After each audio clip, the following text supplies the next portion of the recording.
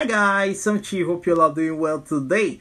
A Kenyan comedian by name Elsa Majimbo have said something that didn't go well with a lot of Africans and even her countrymen.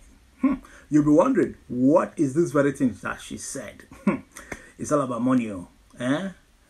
She detests beggars. Beggars, she hates them. Don't pray to be related to her because you will not get shishi from her.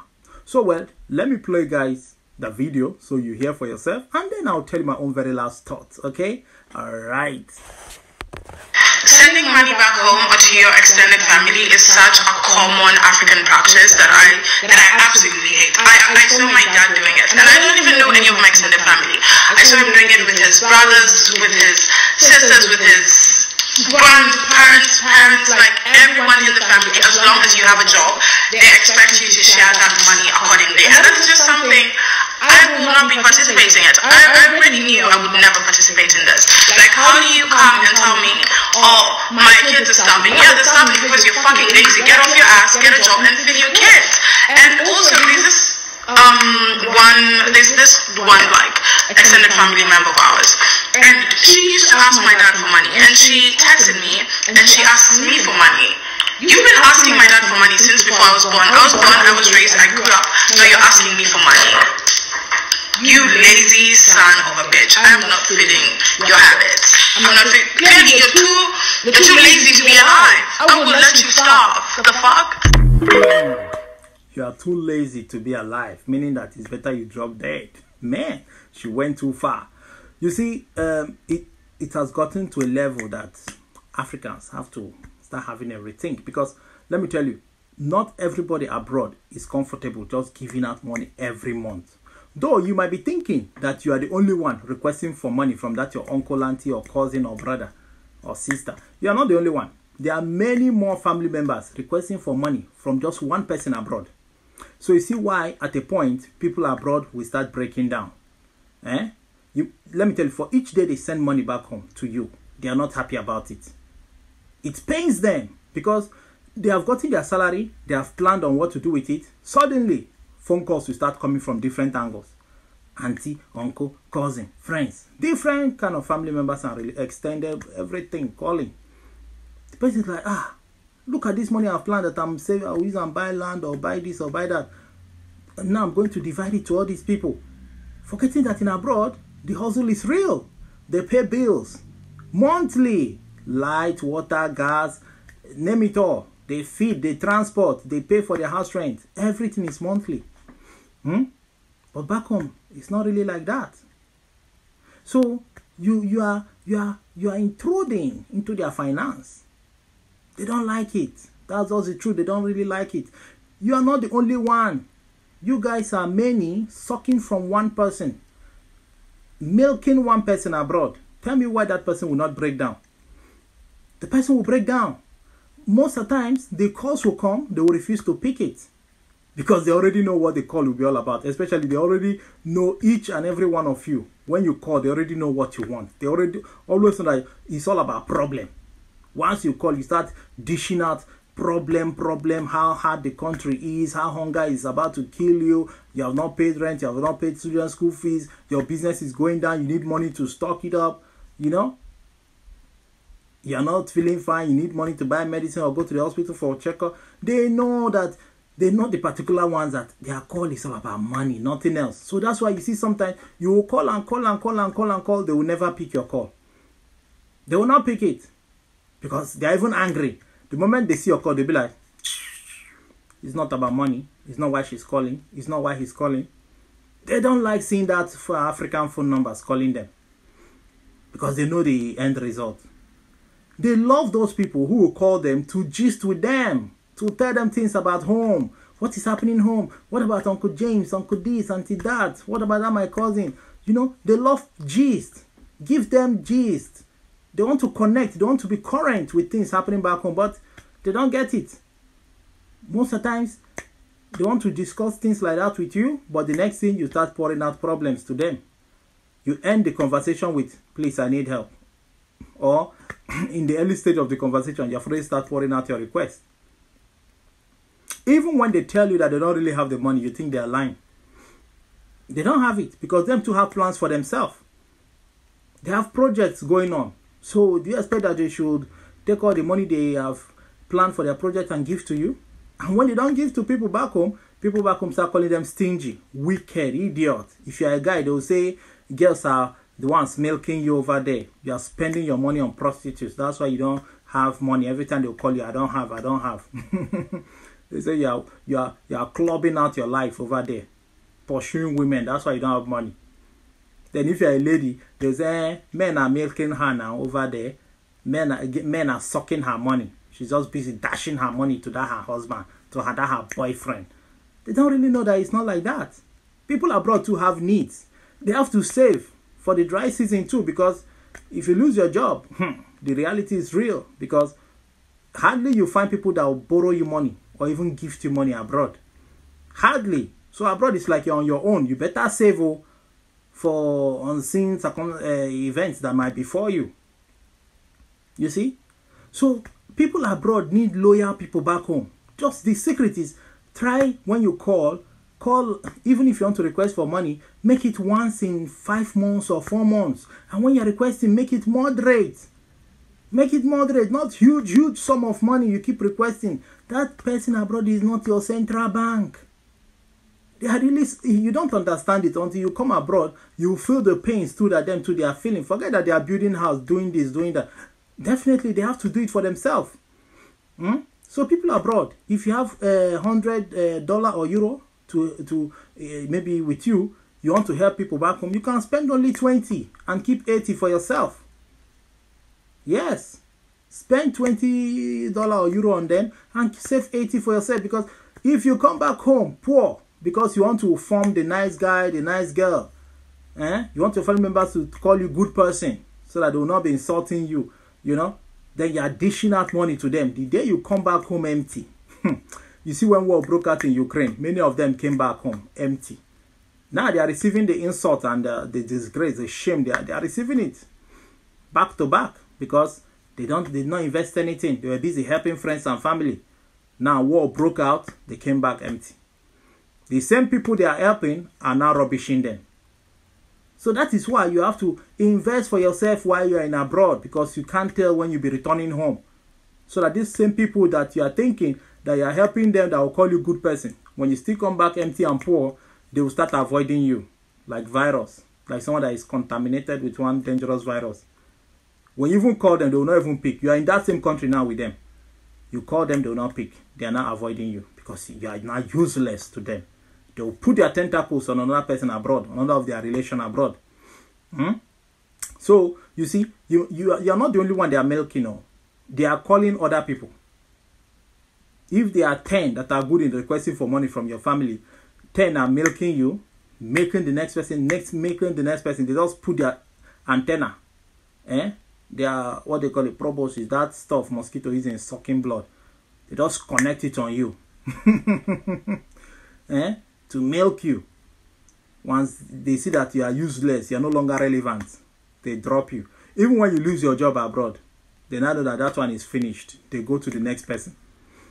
Then you are thinking that without you, that they will not survive. Who told you? Before you came abroad, let's say you came abroad 5 years ago or 10 years ago. Before you came abroad, were you not in that country with them? Were they not surviving? They were surviving. Let me tell you, most of the times, it's not that they are very poor. They just want money. So anytime they just say, man, I'm lacking money, my finance is going down. They remember, they say like, okay, I have 4 people abroad I have to call now to milk them. Including friends, so they milk even their friends. So they will just call. They gamble it. They'll be like, by the time I call these 5 people, definitely money will show from one of them or 2 or 3. You see? But you might be thinking that you are the only one. But sometimes if you have other family members, they will tell you that, the same people are still calling me. The same people are calling me asking for help, for money for this, money for that. They are dying, Meanwhile, sometimes when you even go back home, you see that these people are really enjoying more than you, eating good food. You see, they tend to carry all their problem and put on you. They expect that now you are in abroad, you must carry their load, which is not good. Some of them just put all their problem on you 100%. paying of rent, school fees, bills, medicals, every damn thing. They put it on you. You open a business for them, they reckless the business. The business falls, doesn't grow. Because you know why? It's not their money. It's not their money. Tell me why you won't be disappointed. They are not productive. Always wanting you to send money so that they can spend. I know that poverty is there. But during election, this is why they should buckle up to voting the right people in their country to be in power. The right people will make changes and make life better for them. Not taking bribe and voting in the wrong people. You don't allow even the real people that want to come out and vote for the right persons. You guys scare them away. Threaten them not to come out or else you finish them up. Now, the wrong people are in government. Everybody is suffering the consequences. So you see, the thing is this. People abroad, they want to connect back home. If you can be that one person that will be sincere and outstanding, truthful and loyal, loyalty is key. Don't lie to people abroad, though, because the moment they detect that you're a liar, you lie to them a lot, you have misled them several times, they cut off from you completely. Most people abroad have fallen victims of people, like people back home have really dealt with them. In terms of, you want to buy land, you want to build, they squander your money. Use substandard materials and build your house. Buy you land in a useless location. A land that will cost 1,000, they will inflate the price to 3,000. Extorting from you. So people abroad, they don't like it. Once they dictate that bad character in you, they cut out completely and block you. They cut out because they have found out that you are cheating them seriously. And that's why you see most of them will prefer to come back home and do their investment themselves because they have lost money. They thought they could trust Mr. A, Mrs. B, blah, blah, blah. They all failed. Stole their money. Lied to them. So that's why they will prefer to come back and manage their projects themselves. It's now like a tradition. The moment you travel abroad, the same people you call friends and family will start looking like enemies to you. Sincerity is no longer there. To them back home, you are rich. What is there if we take small from you? And they don't even care. Some of them will not even build the house for you. Some of them will not even buy the land. They will lie to you that government have taken the land. The villagers have retaken the land. Blah, blah, blah. Some of them will use your money and build house for themselves. Some of them will build rubbish. Rubbish for you. Local materials. When you come back, you'll be so ashamed. Some of them, you save money in their account. They will use the money and do business. You squander the money and then lie to you that, okay, don't worry, I'll pay you back. When will you pay me back all those millions? You're not even working. How will you pay back? They have squandered the money. You see, that's why people abroad block many. They have blocked many people. Go to their WhatsApp. 90% of the numbers they block are family members. They block many. Those are people they have seen that are like pests. They are not truthful. They are not sincere. Why many that even call, they hardly pick their calls. You will call and call and call and call and call. They are seeing your calls. So each time they see your call, they'll be like, rubbish. This one is calling me for money. I already know. It's money, nothing else. Then the next thing they'll see voice message will start dropping because the people at home have known that you don't want to pick their call. They'll start dropping you voice messages, writing you messages, both in direct message or WhatsApp message. They will write you everywhere, on TikTok, on Instagram, on Facebook Messenger, on WhatsApp. They will write you. They follow you up everywhere. Telling you, please, I want to speak to you. It's urgent. It's urgent. When you pick that urgent, it's money. They drop you voice message. Once you listen to it, your mood will change that day. Yes. Okay, you guys at home don't know that when people abroad finish answering your call, their moods will change. They get more angry. They'll start grumbling, anger. They're like, look at this one, asking me for money. It never asked me if I've eaten. It never asked me if I'm okay, health-wise. It never asked me if I've paid all my bills. It's just throwing his own request of 500. Send it to me. I need help. They just see you like a bank, that the money is ready. The money is always there. Bring it. Because they see that you are doing 1 or 2 projects back home, so they feel that you have enough. Why won't you invest for yourself? You have to invest for yourself. If you're in abroad, invest for yourself, because you never can tell what will happen tomorrow in that country where you are. People in Ukraine that went back home, they are suffering now. They never invested. Don't come back home as a failure after 10, 20 years of living abroad, or 30.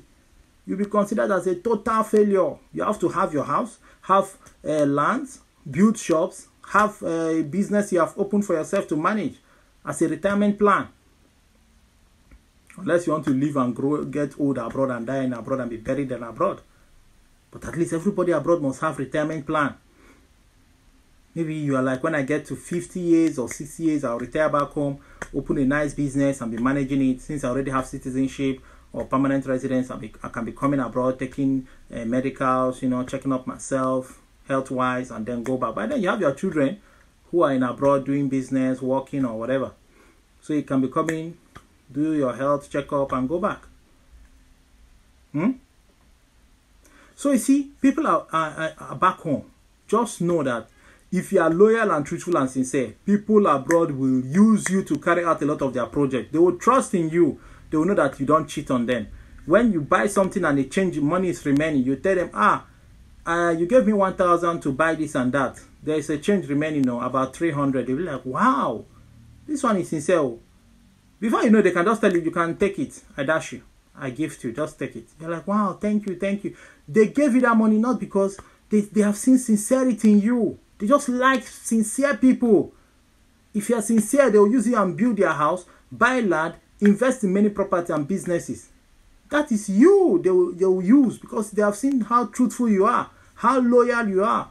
If you can maintain it for life, a lot of your friends and family members back home will keep using you to execute projects, to buy land, to do a lot of things, because they have trusted you so much.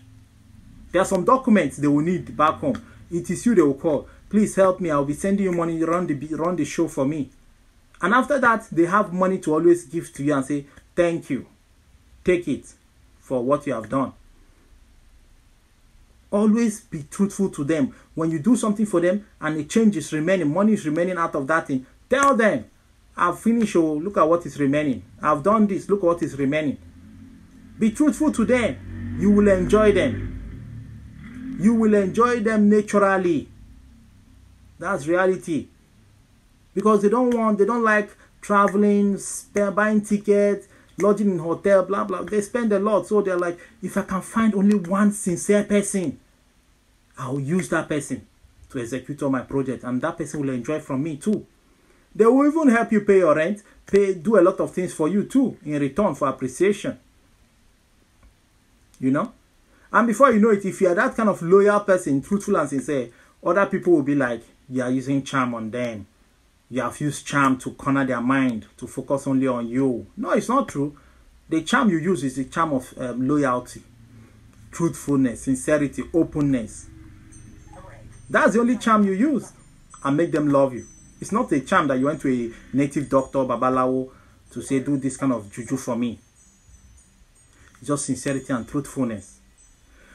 So, well, in summary, please, people back home, ask in moderation once in 5 months and make it moderate, please. Not huge amount of money. People abroad too are suffering. Not all of them are rich. And people abroad, you can equally help your family members back home because you know how poor they are. Some of them spent money taking you abroad or schooling you. So if you know that thing that you are comfortable with in giving them, give to them, because no one knows tomorrow, So help them, but not in excess as well. Make them go learn a trade. Let them go learn a trade. Give them money to go and learn that trade. When they master it after 1 year or 2 years, then you can give them money to start up their own.